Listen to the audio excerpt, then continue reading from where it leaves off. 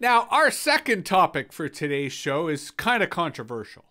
You know, we start out every show with our headline. Today's headline was Facebook using devices to read your thoughts so that you could control augmented reality. Sounds a little bit like a conspiracy.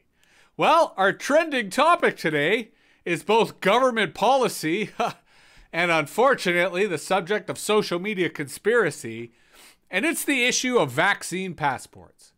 Now, before we begin, let me disclose my own bias that I believe in the science of vaccination, and I've recently found out that thanks to my compromised immune system, I'm actually now eligible to potentially get a vaccine here in the province of Ontario in April. So to that, I am very happy. I feel a little guilty that I get to be at the front of the line to get a vaccine. But hey, that's what you get for having a chronic illness and a disability. So, you know, sometimes there are benefits to being chronically ill. But I do wonder about this whole vaccine passport thing. I mean, when I get my vaccine, yeah, I'll document it. Yeah, I'll brag on social media that I have status. Because that's what you're supposed to do, right? That's the whole social media game. I just want to make sure I understand the rules. But should I be documenting that I got that vaccine moving forward? Am I going to want proof if I want to travel or if I want to demonstrate that I got it? Is there going to be some kind of blockchain or some kind of authentication? Inquiring minds want to know, but also I'm kind of leading up to a critical perspective here. That maybe vaccine passports are not the right solution to either encouraging vaccination or proving that you've been vaccinated, especially when we see the specter of technological determinism.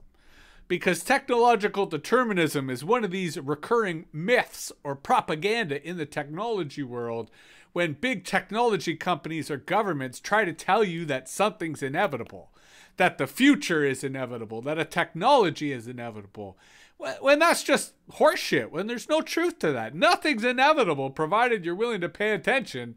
And here at MetaViews, oh boy, do we like to pay attention. So I just recently picked up a subscription to the Washington Post, partly because they had a great sale and because I'm doing a news show, so it's nice to be able to point to somewhat credible news sources. I'm not sure if the Washington Post is a credible news source. It's owned by this billionaire Jeff Bezos, who also owns Twitch and also owns Amazon. So I kind of felt maybe there was a little bit of incestuousness going on. But look at this article that the Washington Post published recently. Vaccine passports are on the way, but developing them won't be easy. And while I agree with the latter half, I'm not convinced that they're on their way. But this article notes that the Biden White House is currently leading an effort to corral more than a dozen initiatives to develop a vaccine passport. And I'm really curious to hear what you guys have to say, those of you watching along in the present, and those of you watching this in the future on YouTube. You know, what do you think about vaccine passports? Are you going to get a vaccine? Are you conscious about a desire to prove that you got that vaccine? Or do you think this is all a distraction? I'm curious to hear your thoughts, but before we get there, let me read a few paragraphs from this article. The Biden administration and private companies are working to develop a standard way of handling credentials, often referred to as vaccine passports, that would allow Americans to prove they have been vaccinated against the novel coronavirus as businesses try to reopen. The effort has gained momentum amid President Biden's pledge that the nation will start to regain normalcy this summer, and with a growing number of companies, from cruise lines to sport teams, saying that they will require proof of vaccination before opening their doors again. The administration's initiative has been driven largely by arms of the Department of Health and Human Services, including an office devoted to health information technology, said 5 officials who spoke on the condition of anonymity to discuss the effort. The White House this month took on a bigger role coordinating government agencies involved in the work, led by coronavirus coordinator Jeff Zients, with a goal of announcing updates in coming days, said one official. Now, here's the interesting part about this.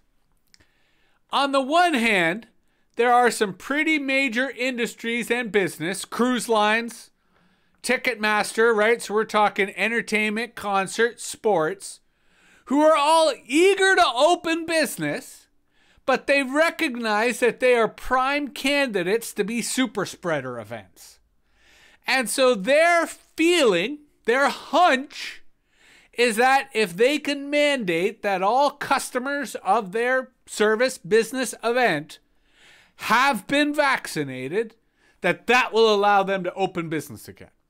Now, you'll notice that I gagged when I quoted the White House evoking the notion of normalcy, because there will be no normalcy. I think that's ludicrous. But business will resume. Events will resume. And that's where this issue of the vaccine passport is interesting, because it's not being driven by government, it's being driven by industry. I suspect the airlines are also pushing for this because they want people to be able to travel. And the idea is to create environments and services and entire industries that can verify and authenticate vaccination.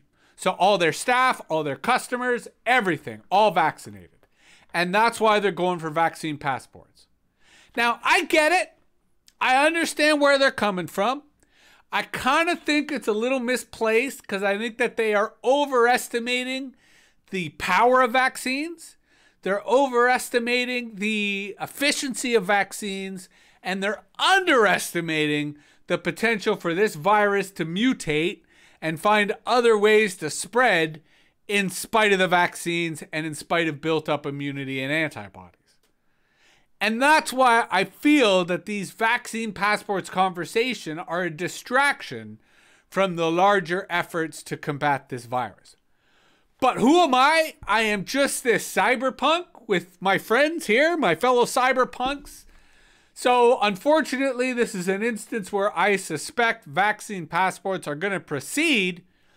The question is whether they are going to make it to the finish line. And that's where the headline on this article sort of said, you know, vaccine passports are on the way, but developing them won't be easy. And here I'm going to make a prediction. I predict that vaccine passports will attempt to be developed, but they will not succeed. And the analogy here was automated contact tracing apps. I mean, here in Canada, the federal government did develop what they called not a tracing app, but a notification app. And it doesn't work. People aren't using it. Provinces aren't using it. It's a failure. And I suspect vaccine passports are going to follow a similar path. If they are developed, and I'm not sure they will be because I could see them failing on the way to be developed. But if they are developed, they're not going to work as designed. They're going to be a false positive. But here's the other issue. What about the politics? What about the politics of even trying to develop a vaccine passport? Let's throw some gasoline on the conspiracy fire. So here I've put into Twitter, vaccine passports. That's it. No other words. And now I'm going to go through some of the responses on Twitter. And these are largely coming from blue check marks and other people who are not your typical conspiracy theory peddlers, as far as we can tell. This guy, Robin Manati, says, vaccine passports are illogical. If the vaccine works, it doesn't matter whether someone else is vaccinated. If the vaccination doesn't work, it does not matter whether someone else is vaccinated. The vaccination status of others is meaningless. I think there's some logic to that. Here's Dr. Simone Gold. Doctor, lawyer, warrior. Uh-oh.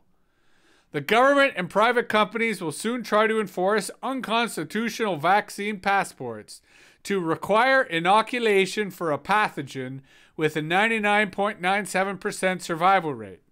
This is not about public health. This is an attack on civil liberties and human freedom. I do agree with the first half of her argument, but certainly not the second half. Vaccine passports must never be allowed. More conspiracy theory about how vaccine passports predate the pandemic. If voter ID is racist, then vaccine passports are also racist. Vaccine passports are going to be difficult to implement in a country where only 42% of the population even has a standard passport. Vaccine passports are a Chinese-style biometric facial recognition social credit system that will control every aspect of life. Like, ridiculous shit, but I don't know. It's hard for me to blame these suckers. Like, I don't agree with them, but I kind of understand their insanity.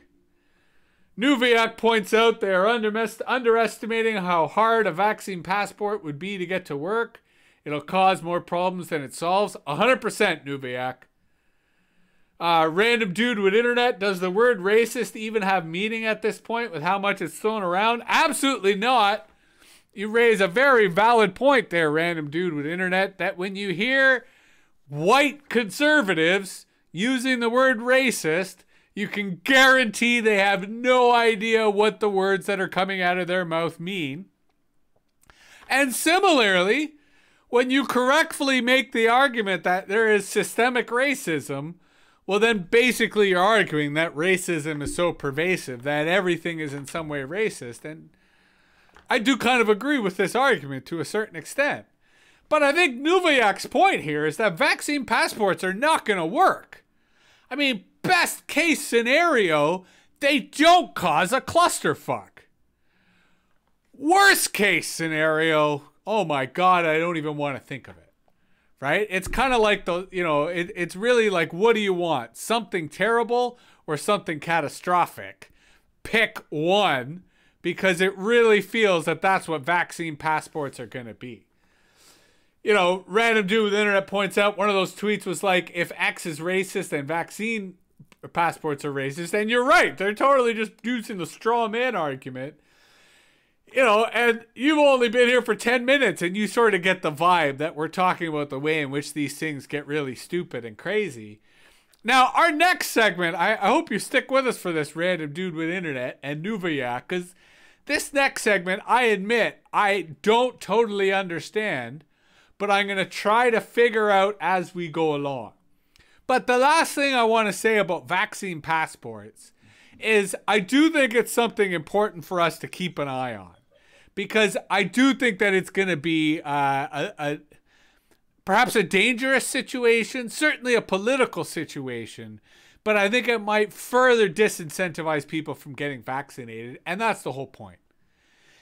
Get vaccinated if you can. Vaccines work. They're not a magic bullet. They're not going to protect you against everything. They're probably not even going to protect you against this current coronavirus and COVID. But they will make its impact less severe, and they will protect other people. So I will try to live stream when I get my own vaccine, hopefully in April. If not, I will share it on social media and promote it on the internet, because I feel that we got to set example. We got to try to do the right thing here in general.